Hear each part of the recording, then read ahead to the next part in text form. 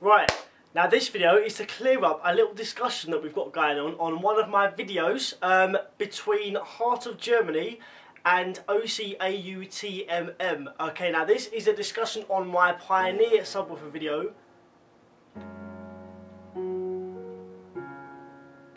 Basically, in the title of the video, I've put my TermLab reading for the two Pioneers, which was 145 dB on the TermLab, but that was at 33 Hertz.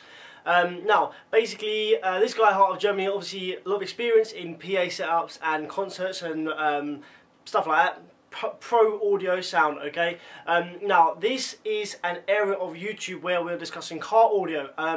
There is a huge amount of difference between pro audio and car audio in terms of the decibels you hit, the frequencies you play, the pressure of the sound in the area. Okay, I'll start off by saying that with pro audio, okay, the frequencies at which you are attempting to generate at a loud volume are generally in excess of 100 Hertz. So 100 to 20k, okay?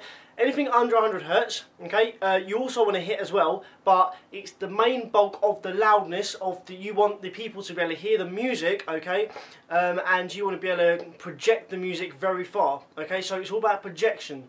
So with pro audio, you have horn design boxes, you have compression tweeters, you have the speakers that are actually used in pro audio are paper cones. They have got usually a paper rigid surround which enhances the cone area to its maximum capabilities, and it also prevents overexcursion a little bit. They look a lot different to car audio drivers, subwoofers, okay? Now, with car audio, what we're trying to do here in SPL competition is get a certain frequency as physically loud as possible, not necessarily too bothered about the sound quality in competitions. Now, this space that we're doing it in is extremely small, okay? Now, I saw one of the comments that was saying windows open, windows closed. Heart of Germany, you said that if the windows were all closed, then that car is basically like a compression chamber. It's like a massive subwoofer box because the car is completely sealed and you've got big subwoofers at the back creating a hell of a lot of air movement, and so that would then create a louder sound. Now, in reality, that might work on paper in physics, but in reality, by opening a door, okay, this is what they do in the proper professional competitions, you open your driver's side door and put the microphone for the TermLab, which is the piece of software we use to measure the decibels, on the passenger headrest. It actually creates a louder noise. Now basically the reason for that is because we're measuring SPL. Now SPL is sound pressure level.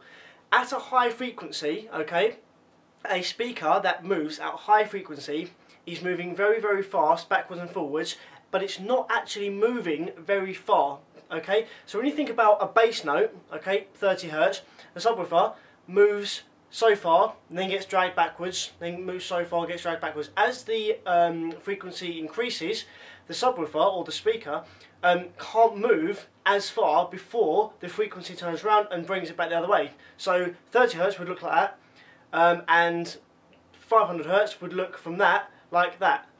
Yeah, and then, I don't know, 1000 Hertz would look like that. You can't even see it moving. So basically, the higher frequency, the less air you're moving in one big go like that, okay?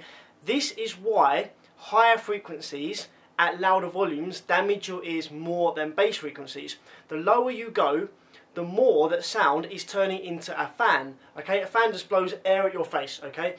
That's what a fan does.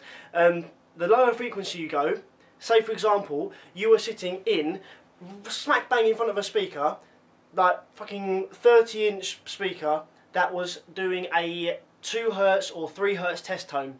The speaker would be coming out at you, going back very slowly. So basically you'd be getting a gush of air in your face and then the air drawn away from your face. Gush of air in your face, drawn away from your face. Now, the pressure of that sound, the SPL, the sound pressure level, so the amount of air being moved is really, really high, okay? That a 30-inch subwoofer doing a 2 Hertz, 3 Hertz test tone could actually be technically doing 130 decibels in SPL, okay? But that wouldn't damage your hearing. For a start, you couldn't hear it. You can't hear anything under 20 Hertz. It would just feel like a bunch of air in your face. but the sound pressure level of that would be like 130 decibels, okay?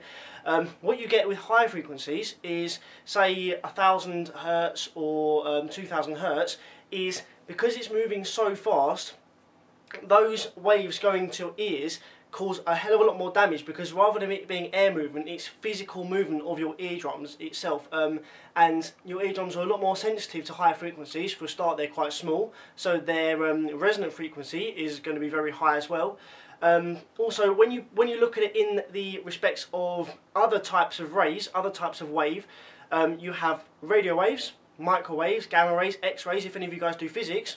Now, the lower frequency waves, radio waves, are not harmful in the least. They do fuck all damage. There's radio waves going everywhere. FM, AM radio waves from KISS 100 radio stations, etc. They're all over the place, and they do no damage, no harm to you whatsoever.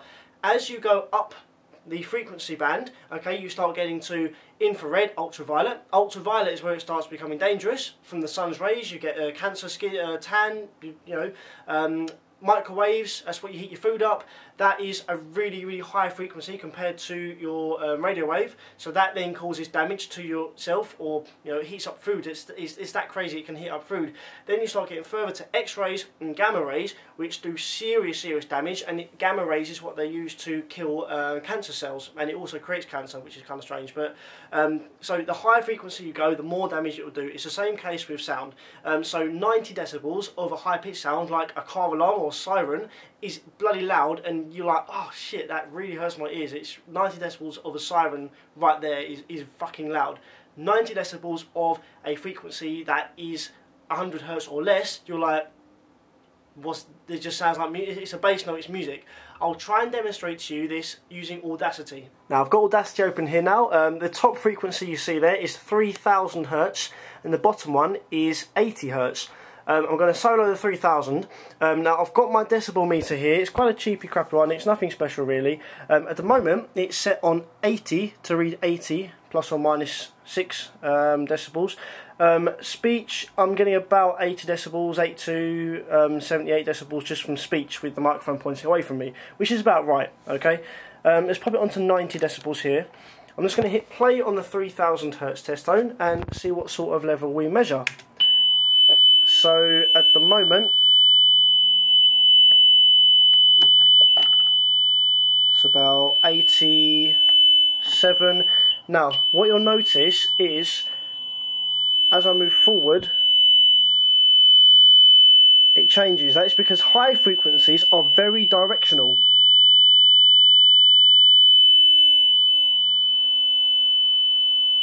Right, so that is 90 decibels at 3000 hertz. Okay, now that was doing my ears, and that was really annoying. That was kind of starting to really, like when you got high pitch sounds, like, oh shit, what the bloody hell is that? It's really annoying. It's really quite loud to the ears, and it feels very uncomfortable. It's not very nice. If I was to boost that up a level, let's got to be careful here. I'm going to try and get like 100 decibels. I've got quite good tweeters here. I've got 1, 2, 3, 4, another 4 behind the TV, so I've got enough speakers here, I reckon, to do this. Fucking hell. Let's go to 100.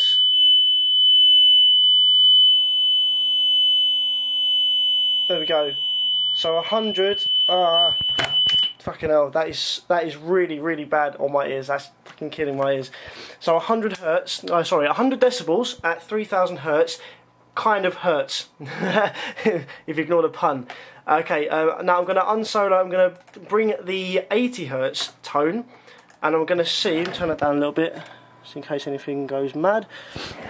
Now I'm just going to show you what 90 and 100 decibels of 80 hertz is like.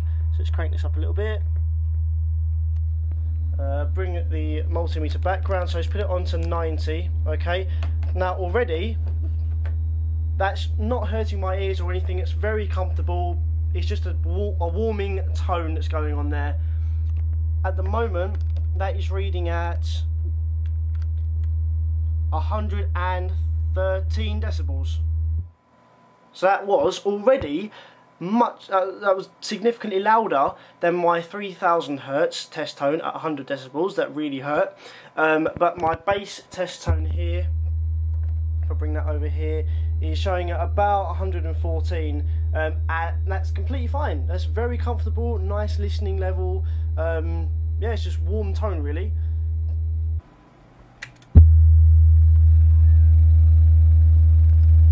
If I bang that up even further, things are starting to shake on my desk a little bit. I have got really good front speakers here. That is now showing at 111 decibels. Sorry, that's going to annoy the people downstairs. It's a very loud bass note. I can feel it in my chest, and things are starting to shake on the desk a little bit. But still, my ears do not hurt or do not feel affected by that bass tone. It's more my body. It's more of an experience for your body. It's less of an ear-piercing sound, okay? The things that do you damage are the higher frequencies, just like in gamma rays and X-rays, and the lower frequencies, like the bass notes and like radio waves, do much less damage, and you have to crank it up a hell of a lot more to give any sort of damage. The sorts of listening levels you get at SPL competitions, 140 decibels plus, when you listen to them for a long sort of time, you could get hearing damage. I have been in cars where my ears have physically hurt due to the bass. My friend, who is part of my team, Team Waffle, I'll show you on my Facebook quickly. This is my team, Team Waffle. This is my SPL guys who we compete with. He's doing some fucking installation stuff here. Got some yellow tops in the back. Like the guy's car who I sat in had two 15-inch Orion HCCAs, and his peak he's ever done is 153 decibels, and that was at 31 hertz, I believe. And trust me, it really hurt my ears. I was not happy. I was just like, nah, turn that off. It's too loud. Like, it's getting crazy. I would love that in my car because I'd be able to compete with it, but I can't sit there and listen to 151 decibels of bass, even down that low. Okay, so I hope this video has just kind of explained a little bit. Everyone will have their own views. I'm not trying to say that I'm right and you're wrong. I'm saying that this makes sense, what I just explained to you here. In the real life terms, in competition terms, people do put out 150 decibels of bass because people compete with it and they measure it with proper professional decibel meters. With PA audio, yes, anything over 130 decibels would really hurt your ears because with PA you're playing music. With SPL competitions, you're playing a single sine wave, a bass note. Music at 130 decibels is very bad for your ears. A bass note under, I don't know, 100 hertz at 130 decibels will not kill your ears, and it just kind of feels really strange in your body. Yeah. So I hope that has cleared up this little discussion here. If any of you guys want to see it, it's on the TSW304 SPL Getting Loud 145 dB plus subwoofers. That is the video that the discussion is on. Just click on the all comments and sort by thread beta, and it looks a bit easier for you to see. So feel free to comment on it after as well with your views, or send me a message, or do whatever you like. I'll be doing some more videos of some updates and stuff soon as well. So stay tuned to the channel, guys.